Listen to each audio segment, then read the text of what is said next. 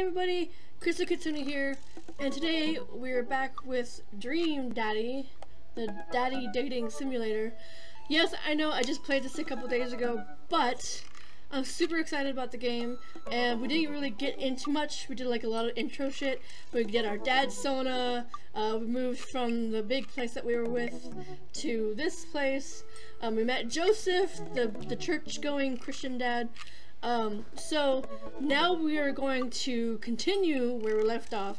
We were talking to our daughter, and she was saying something about giving Joseph his plate back. So we're going to go ahead and do just that. So let me turn my timer on. Come on, turn the timer on. Thank you. Okay, so now we had saved the deal last time, so it saved exactly where we left off, so now we get to continue to the thing. So, maybe we should return Joe's plate back. I think we can get a ton of neighbor points if we bring this back. We're going to be the best neighbors in this whole cul-de-sac. We're going to kick all the other neighbors' butts. With kindness. Amanda and I step outside. Shoot, I'm actually not sure which house is his. I hazard a guess it's the big one with all the well-groomed blonde children sitting in the yard. Good eye, kid. Hey, and remember, we need to make a positive first impression here. Keep it light. We'll walk up to the kids and wave. And my hair is being unruly right now. It keeps wanting to fly into my face. I got a fan sitting here because it's really warm. I have the air conditioner turned off, so there's not a lot of background noise. And there's a fan that's usually sitting here, a box fan. Have that turned off because it usually leaves a roar in the background of the video. So I just have this guy blowing on me, but it's blowing in my hair. And the way that I had it, it kept blowing in my face. So I'm going to tuck that back so it doesn't actually get in my face again. Okay, hey guys, is your dad around? They all just stare at us blankly. These two look like the kids, the twins from, they remind me of the twins from that movie. Was it The Shining? With the twins that are at the end of the hallway, they're all like, come play with us. This guy just looks like he's moody as AF. They all just stare at us blankly. We just wanted to, return this nice plate. And thank you for the cookies. Geez, these definitely are Joseph's kids. They all look exactly like him. Christy. No words. They were really good. Still no response. I mean, I heard they were good. I didn't get to eat any. Chris. I chuckled nervously. Well, okay, we're just gonna set this place down on the ground real gentle and then back away slowly, right, Dad? Right, that's what we're gonna do. The kids' eyes bore to us as we scurry away. I can feel their gaze on my back even as we approach the house. I need something to get my mind off those carbon copy kids. Let's get some coffee. I need to rest my eyes. Let's check out the park. With the tree thing that she's got on her chest, she might be like one of those tree people. Tree people. The people that are like really into like saving the planet and all that. So let's see about checking out the park. Yeah, let's go pet some dogs. Or she's a dog person. That works too. With the tree on her chest, on her shirt, it kind of looks like she was, like one of those nature brain fart conservationists. That's what I was trying to think of. That conserve the nature and are only vegetarians and, you know, don't like to cut down trees and save the rainforest and all that, you know. Okay, Amanda and I begin to stroll through the neighborhood. I can't believe how beautiful it is outside. Kids are playing in the street, the flowers are in bloom, and the faint smell of a nearby barbecue drifts through the air. This place is nice. Too nice. I don't trust it. Good eye, honey. You can never be too careful. See that baby in the stroller over there? Government operative. We're on to you, baby. We walk for a while and eventually end up at a small park. Toddlers chase each other through the playground, and dogs of all shapes and sizes romp through the grass. It's pretty crowded, but Amanda spots a nice empty bench, and we make our way towards it. When? Heads up! Oh wow, that was loud in my ear. Ow! A frisbee suddenly hits me in the face. Woof! A corgi with a neat plaid handkerchief tied around its neck bounds up to me, wagging its tail. Did you throw... Hello, did you throw this thing at my head, or I like your necktie? That, I guess. Bark. He runs around in a circle and nudges my leg with his nose. Oh god, this is the cutest dog. Impart your wisdom on me, tiny dog. Woof woof. Do you have to those lottery numbers? I like that one. Bork. Got it. You definitely could have caught that. A guy in a Hawaiian shirt. I figured it was his dog. Jogs over to us, takes the frisbee from me. You know, frisbees are traditionally caught with your hands, not your feet. Well, you're traditionally not supposed to aim for people's heads. It's a new technique. I'll catch it with my teeth next time. Caught me off guard this round. Not again. Not ever again. Ha. Okay, just candy just fell out of his butt. What? Ha. I'm just messing with you. I'm Brian, by the way. I'm Elijah, and this is my daughter, Amanda. I look over at Amanda only to find her sitting on the ground rubbing the dog's coat. Hi. Your dog's cool. Old Maxwell sure loves the attention. It's great to see another father and daughter out here on such a sunny day. Where's yours? Brian gestures over to a grassy knoll where a young girl sits on a checkered blanket. She's reading a book bigger than her head. She puts it down and heads over to us. This is Daisy. She's reading the Brothers Karamazov. Her teacher tells me that she has the reading comprehension skills of a high schooler. How old is she? 10. She's a precious little youngster. Whoa. My natural dad instinct kid kicks in. I must brag about my child's accomplishments. Oh no, it's happening. Uh-oh, what are we doing? Oh, good lord. I wasn't expecting that. Oh my god, that's so funny.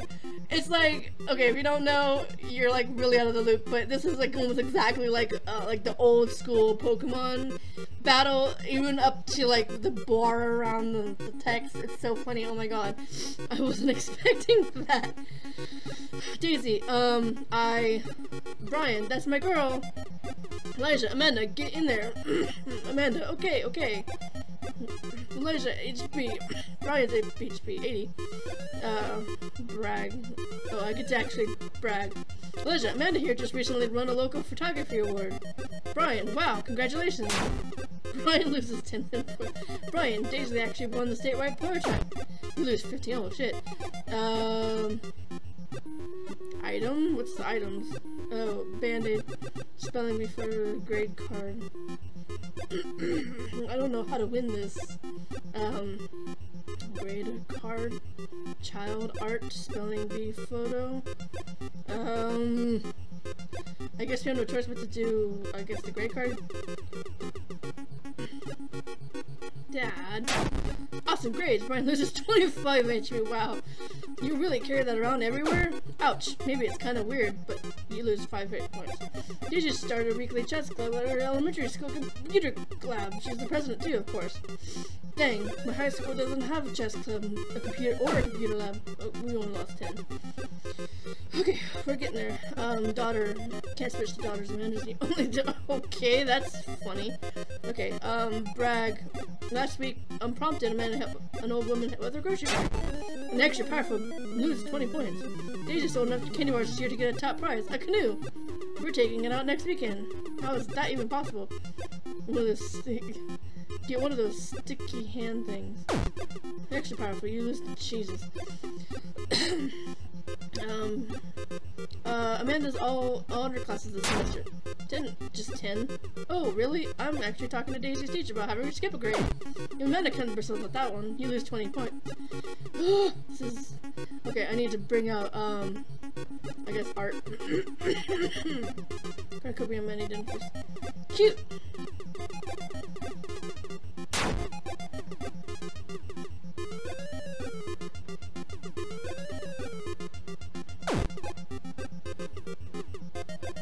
Okay, we need to brag one more time. I guess just brag. This is actually really funny. Okay, he died. He dead. He should be dead.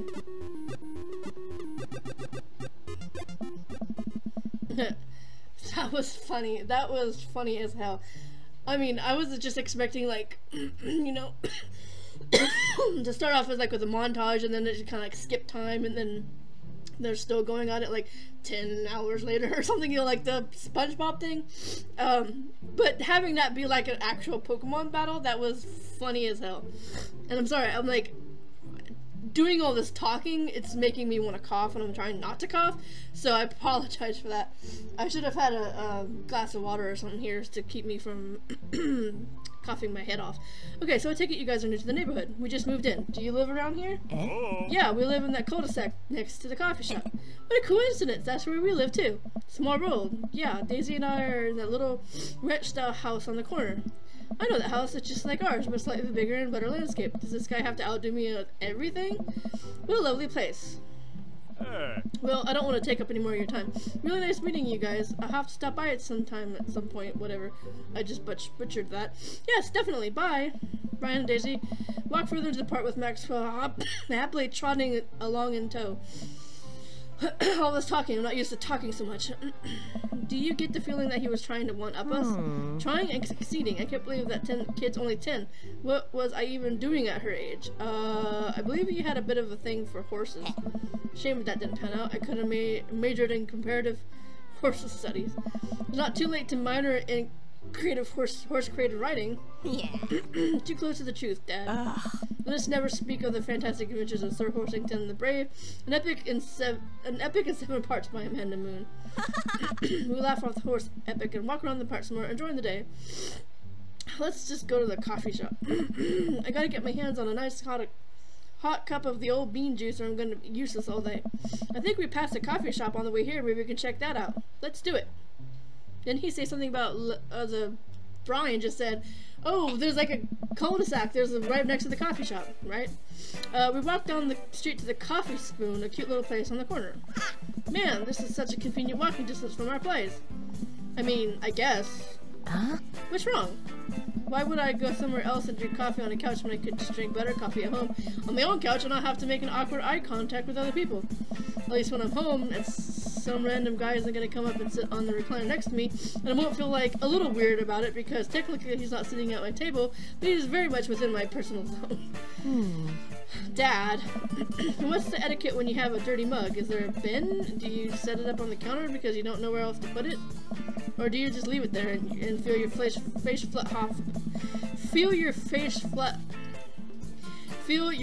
flush hot with shame as you consider the possibility that there is in fact a bin somewhere just out of sight, and you know that you're that jerk who just left their mug. I don't know. That's weird. Tongue-twisting dialogue. Dad, are you just afraid to meet new people? Yes, Amanda! We walk inside.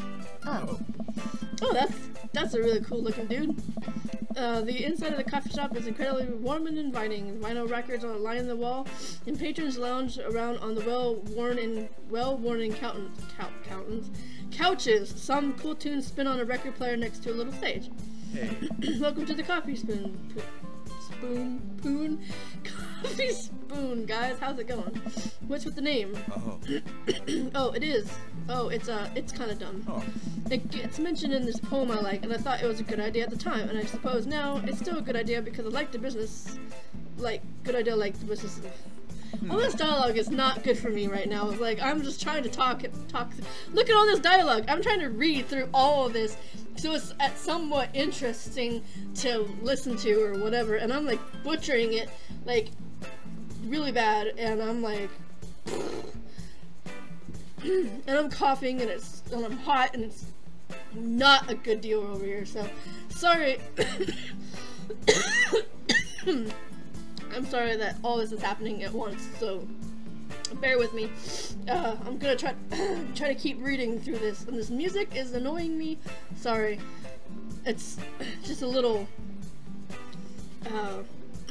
loud. Is there like a way to there's no way to I guess in the beginning there's a should save that just in case. Come on. I'm actually going to do this for a moment. Just, yeah, okay, whatever. I don't need all that. Music. Oh.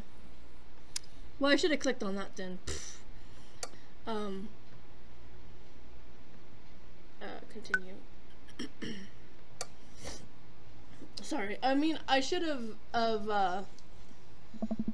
checked that before.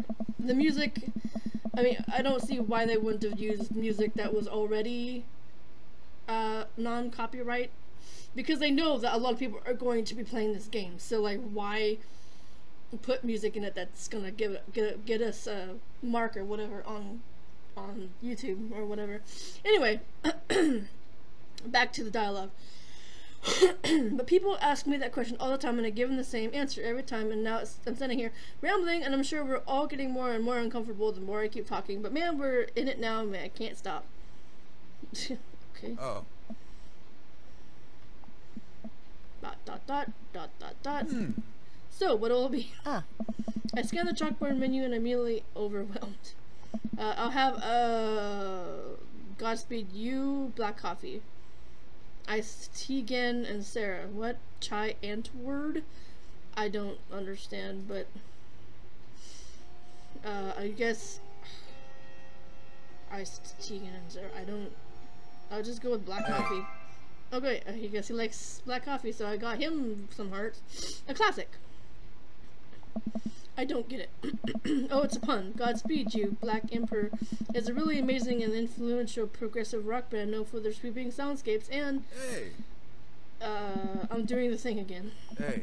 But coming right up. And for you, I'll have the macchiato de Marco, please. Hey, yeah. Coming right up. Do you want that in small, medium, or biggie small? Medium? Wait, is Biggie Smalls big or small? I should change that, shouldn't I? Matt sets to making our drinks, and Amanda and I take a seat on one of the couches. What's his deal? Let the man make his puns. They're cooler bands than you listen to anyway. Hey! Hey! Ska was cool once. This couch is actually pretty comfy. Maybe not the comfier than our couch, but it's alright. Good lumbar support. You sink right into it. Dot dot dot. Okay, it's comfier than our couch. Amanda nudges me. This place is right next to our house, and the guy seems not only cool, but also just as comfortable with talking to other people as you are. You should totally become friends with him. That's funny. I don't know. Come on, what do you say about meeting new people? I can't meet new people if I'm always stay inside and also don't go outside and also don't talk to people. See, we're making progress. Matt sets our drinks down on our table and I immediately burn the roof of my mouth. Good one. Hi, we're new in the neighborhood. I'm Amanda and this is my dad, Elijah. Hey. Oh, right on. Pleased to meet you both. Hey. You ought to come by when my daughter's hanging around the shop. You two might get along. Yeah? I'm sure maybe we'll come in from time to time. Amanda kicks my leg from under the table. I'm sure we'll be in here a lot. Yeah, sounds great. You know what? Let me get your guys' opinions on something. Matt goes in the back and comes out with a fresh plate of something that smells amazing. Oh. I'm working on a new banana bread recipe and I need your help coming up with a name for it. Well, I think we're going to have to taste test it first so we can get the full flavor profile, you know, and really appreciate the flavor sensations of Amanda nods vigorously. She knows this game. Yeah, we need to give it that banana bread a taste if you want us doing free creative labor. I think that would be a commensurate with the, I taught her well, we have trained for this day. I'm just gonna give you guys free banana bread anyway. Right, yes, that. Matt serves us, eats a piece, Amanda and I happily chow down. This is amazing. Oh. Thanks. The secret ingredient is bananas. So, any ideas? I'm stumped. Well, I think I might only be able to give you dad band puns, but I'll give it a shot. Banana bread Kennedy's, grateful banana bread, right said banana bread. I think I'd go with that one. Oh, he doesn't like that one. Like the jam rock band from the fronted by Jerry Garcia. Huh? That actually has a nice ring to it. He didn't really like that, but whatever. Really? Hey. Yeah, grateful banana bread. Strong decisions. That's art, baby. Dot dot dot. Hey, yeah. I wanted to say baby because I thought it would sound cool, but once I said it, I realized that it just doesn't sound good coming out of my mouth, and maybe I should have just said he's saying baby to the professional. Hey. Hey. Enjoy your coffee. Thanks, baby. Oh. See, it just sounds good when you say it. Across the way, a man catches my eyes. He sits by himself, brooding over a cup of coffee, ours meat, just for a moment. Dot dot dot. I hastily look away, hoping he didn't catch me staring. Who is that? We finish up our drinks and head out. Hey. Thanks for stopping in. Take care. Okay, now that we are full of caffeine, where to? And I guess we go for the nap now. We just had coffee. Have you ever known me to play by the rules? Your father is a rebel, sweetie. Now all aboard the train to Sleepy Time Junction. Okay, come on. I know he's gonna do it. Okay, there we go. Okay, come on. Thank you. I got it. Okay, so we hear some Malaysian pro, and I'm a very familiar face dragging up to us. Okay, I need to pause this and save it for the next time. So that was Dream Daddy episode 2. Again, sorry for all the coughing and heat nonsense and I mean, when I start coughing, I get like really warm, and this little dinky fan wasn't doing it for me because it wasn't even really blowing on my face by that point. So I felt like I was like getting hotter and hotter and hotter, and coughing and hot, and me fucking up the dialogue. It was not a fun time. I'm sorry for that. So far, this is a really fun game. I really enjoyed that Pokemon nod to Pokemon battle with the one up on the daughters thing. That was really inventive, really creative. I wasn't expecting it. I really wasn't. I was thinking like, oh, they're just gonna do dialogue, and then it's gonna pan away, and then it's just gonna be them doing more dialogue, and then it's just gonna like go on from there. And then I'm like, oh no, it's a Pokemon battle. Like, you're battling another guy with saying stuff about your daughter and doing that stuff. It was really funny. Deep breath. Stop ranting. Or not ranting, but going on and on. Rambling, that's what I was trying to think of. But anyway, yeah, that was Dream Daddy episode 2. I don't remember this guy, so I don't know why he's saying we met him already. Unless we met him some other time or whatever. But anyway, I saved the game, and we'll pick this up again in the next couple days. Usually I don't do like a game like this so close together, because I'll usually do one episode, and then maybe like a week or so later I'll do another episode. But this game here is really fun, and I want to keep playing it. I don't really have anything else really going right now that's really super popular, except for maybe MapleStory. So I'll probably like kind of fluctuate this between a couple other things, and yeah. So if you enjoyed this video, make sure to give it a like, share with your friends, follow me on Twitter and Instagram, and go over here to click on a video that YouTube suggests that you check out. My face will be down here. You can click on that to go subscribe. If it's red, that means you're not subscribed, so go click on that. And there's a bell thingy that you can get notified of when I do videos. I just said doo-doo. Keep the dirtiness out of your mind. And here will be a video that, not a video, a link, sorry, a link to the merchandise store where you can go get a t-shirt or a tote bag of my mascot, Crystal the fox, the kitsune. So that's gonna be it. Again, sorry for all the coughing and stuff, and the other stuff that happened. I just, when it gets warm in here, I have a light shining on me, which makes it even doubly warm. So thanks for watching anyway throughout all this bullshit, and I'll see you next time. Bye bye, everybody.